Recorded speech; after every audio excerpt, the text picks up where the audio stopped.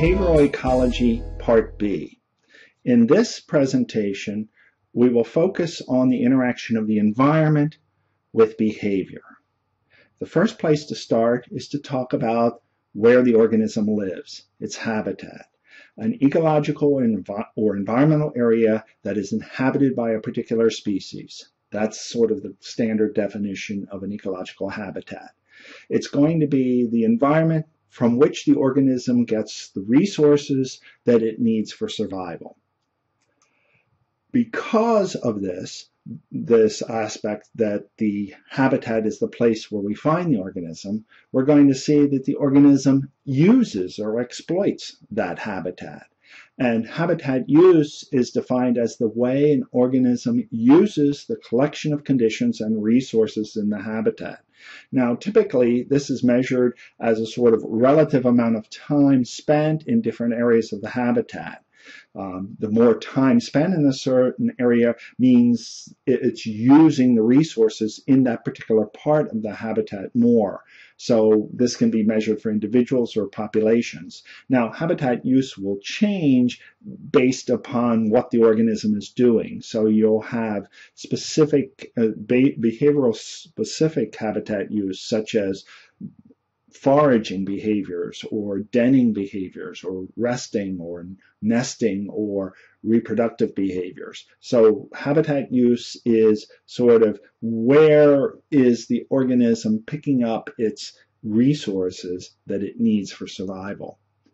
Within this, because the organism is using different parts of the habitat differentially, that is preferentially in certain areas, is the concept of habitat selection. That is, that the organism is actively going to certain parts of the habitat to get the resources it needs. This is the process, both innate and learned, by which the organisms choose the habitat and the components that it's going to use.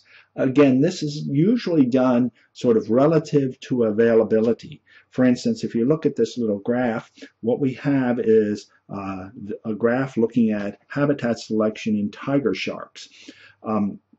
This horizontal line indicates no pattern or preference. Anything above this line would be a habitat preference or selection. Anything below this line would be a habitat avoided or an avoidance pattern.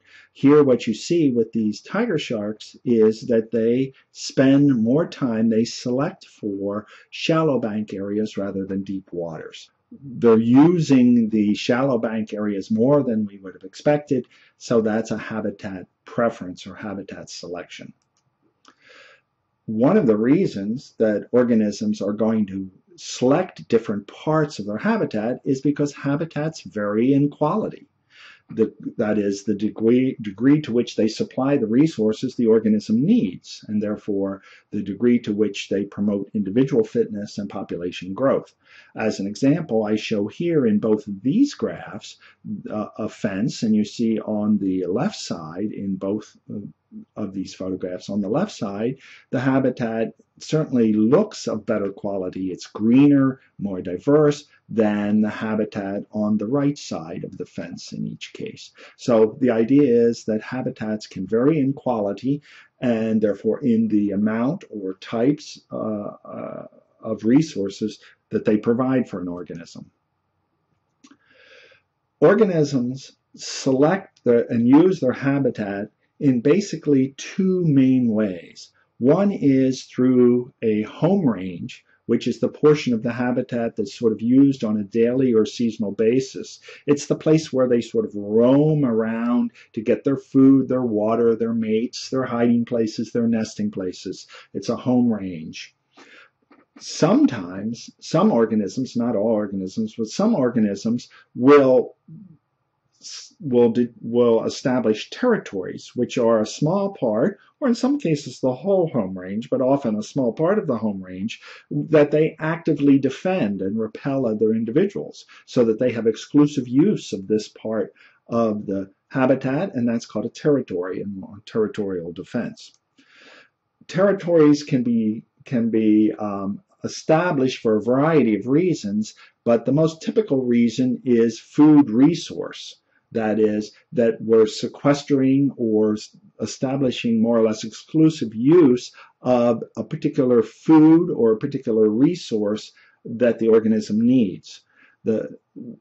This if you think of it in this term, that is a food resource, you realize that the bigger the animal, the more resources it needs, the more food it needs. So we find the size of food resource territories often increase as a function of body mass. And that's what these graphs are showing. As a result of this, what we find is there's a cost benefit that starts to occur with territories and often determines territory size. That is, as territories increase, that is, large animals needing larger territories, as these territories increase, they become more difficult to patrol and to defend.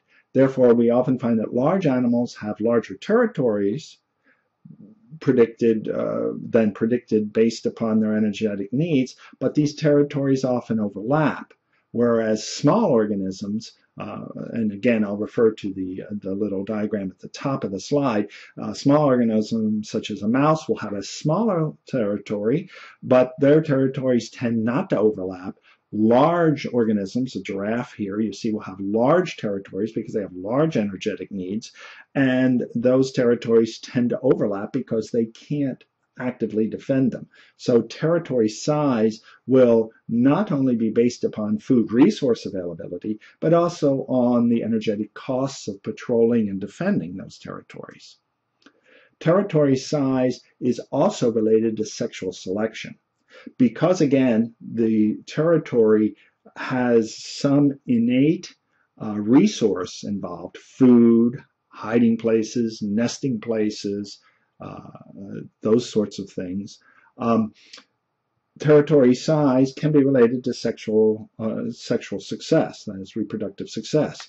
Here you see that territory size, for instance, can increase the number of females that a male may have access to.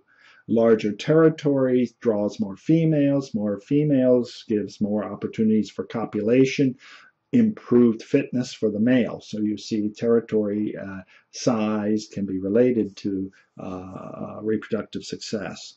We'll talk more about this in class, but I just want you to have an idea about this right now. As part of this process of moving around in habitats and in home ranges, we can talk about two types of movements, migration and dispersal. Dispersal we often think of as a sort of one-way movement. Migration is cyclical. Let's talk about that a little bit. Migration is, as I said, seasonal movement of animals from one region to another. They go from a winter area to a summer area, from the summer area to a winter area, back and forth. Often we think of birds, and as you look at this table, you'll see that it's populated mainly by birds, but there are insect species such as the monarch butterfly. There are mammal species such as caribou and wildebeests and zebras. There are marine species such as humpback whales, which also migrate. True, mainly birds, but there are a variety of other species as well. Migration is a very complicated concept and a very interesting ecological behavior. We really can't spend a lot of time on it here. If we were, in an animal behavior class, we would spend several weeks talking about migration. The key here is that migration is under both environmental and genetic control. The main environmental control is day length, probably second by temperature, which are used as cues for determining, hey, it's time to migrate. Navigation, to get from one place to the other, you need navigational clues. You need to be able to find out how to get from point A to point B. Animals typically use the sun and the stars for celestial cues so that they can navigate. They use the Earth's magnetic field. They even have inherent genetic mental maps that help them get from one place to another. It's a fascinating concept.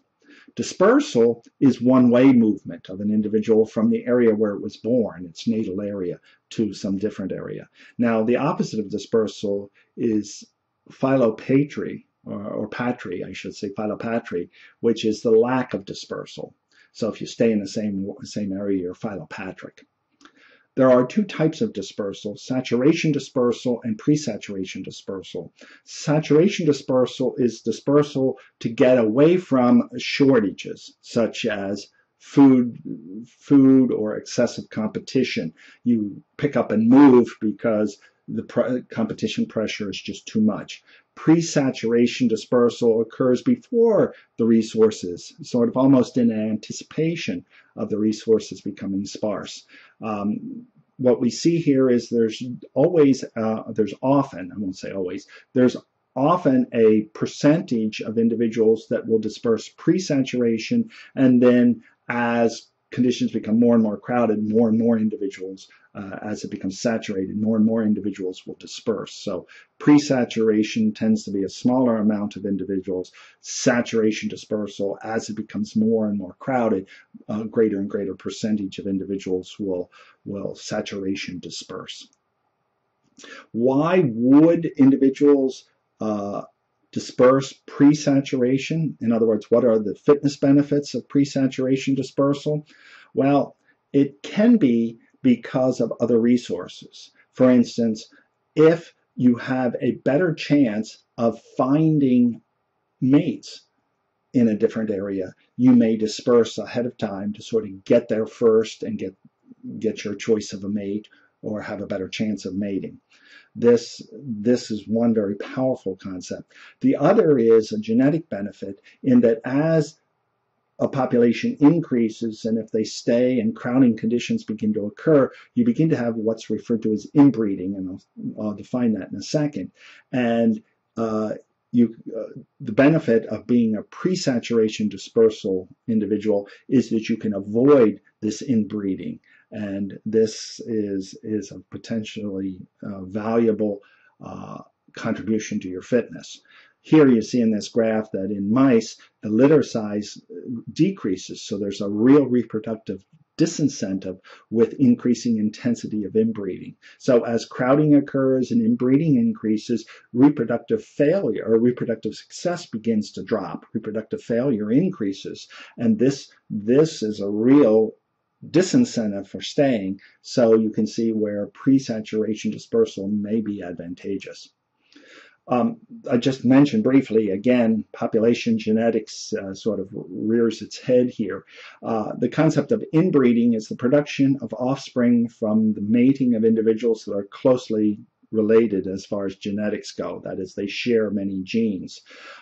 We actually can calculate something called a coefficient of inbreeding that measures the probability that any two alleles in an individual are the same by descent, or identical by descent.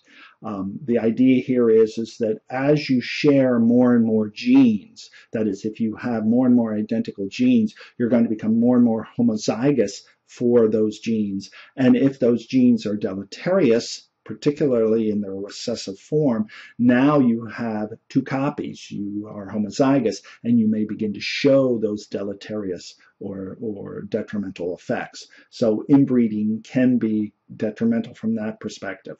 Now, I want to say here just parenthetically that inbreeding is not totally bad for a natural population. But I'm not going to be able to address that right here. It will come up in later lectures. But the idea that I want you to have here is that if you have excessive inbreeding, you have this potential for deleterious or damaging genes to be expressed in the phenotypes. So what are the take-home points here? Species have genetically based habitat preferences. Territorial behavior provides the individual with exclusive access to critical resources. Movements such as migration and dispersal ensure access to favorable conditions and critical resources. Territoriality, migration, and dispersal occur with the benefits of those behaviors exceed the costs of those behaviors, which makes sense. And again, I bring that up a lot here, that we want to think in terms of cost-benefit and risk-benefit, because organisms operate that way. Now, The next aspect that I want to mention is something referred to as a social system. And a social system is simply an aggregation of individuals that live together. It may have a structure to it, a hierarchy, a pecking order, in which there are so-called, for instance, the classic is a wolf pack, where there's an alpha male and female couple that is sort of in charge of the wolf pack. But they don't have to be that rigorously controlled. But they can be. So there is this sort of hierarchy. There are three fundamental components of a social system: the size and composition of that social system, that group. That is, how big is it, and are they males and females, more females, is it male dominated, female dominated, etc. The degree of cooperation among individuals, and what is specifically the mating system. All this will determine how the social systems work. All three result from the evolution of behaviors. Let's look at the size of social systems. Social systems, the size of a social group will be determined by evolutionary factors. That is, if the population gets too large, we have problems with inbreeding, we have problems with resource competition, and so forth. If the population, the group is too small, you may not have the benefits of being in a group in any way. So the size of a social group will depend upon the abundance, distribution, and type of resources, and the interactions of these individuals within the group. One really interesting aspect of social groups is cooperation. For instance, typically we can think of cooperative hunting, as you can see here in the picture, a pack of wolves ganging up or hunting together, in this case for this bison. We can also have shared care of young. We can have, in some cases, selfless behaviors, sacrificial behaviors within a group called altruistic behaviors. Altruism is this selfless act where you sacrifice. The example would be in humans, where you would run into a burning building to save someone that you barely know or you don't know at all, a stranger. Okay, that's altruistic behavior. The problem comes up is, how can you have cooperation and altruistic behavior evolve? If we're thinking about getting genes into the next generation and promoting our own reproductive success, how do altruistic behaviors come about? Well, in order to answer that, we have to talk about fitness. And remember, fitness is the term that's used in genetics to describe contribution to the next generation. That is, the genes placed in the next generation. And you are more fit if you put more genes in the next generation. You are less fit if you put less genes in the next generation. And then those individuals, those offspring, have to survive to reproductive age to be fit. Now, inclusive fitness, more or less what I just described, let me backtrack for a second. What I just described, that is producing offspring, producing genes and offspring for the next generation, is really referred to, for now, let's call it direct fitness, because there's a direct relationship. There's also what's referred to as inclusive fitness, which is the relative ability to transfer one's genes or copies of them to the next generation, the relative ability. Fitness, therefore, is going to be based either upon personal reproductive success, that direct fitness I just talked about, or that of individuals that carry copies of one's genes. Who carries copies of your genes? Your relatives carry copies of your genes. First of all, again, let's use that direct one, parent to offspring. Offspring share half the genes of each parent. They get half from mom, half from dad.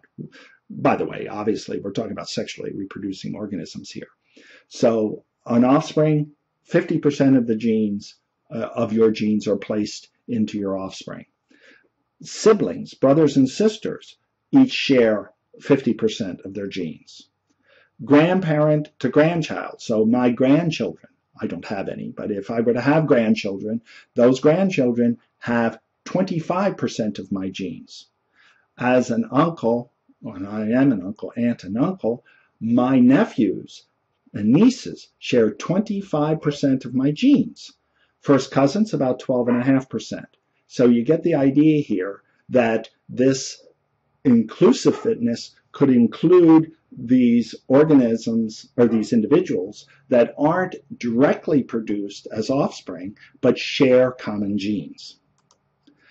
This inclusive fitness actually explains in many cases cooperative behavior because I'm helping relatives. And as the genes for altruism genes for altruism could increase if the relative amount of genes shared increases. In other words, the greater the coefficient of relatedness, the more benefit, the greater chance of altruism.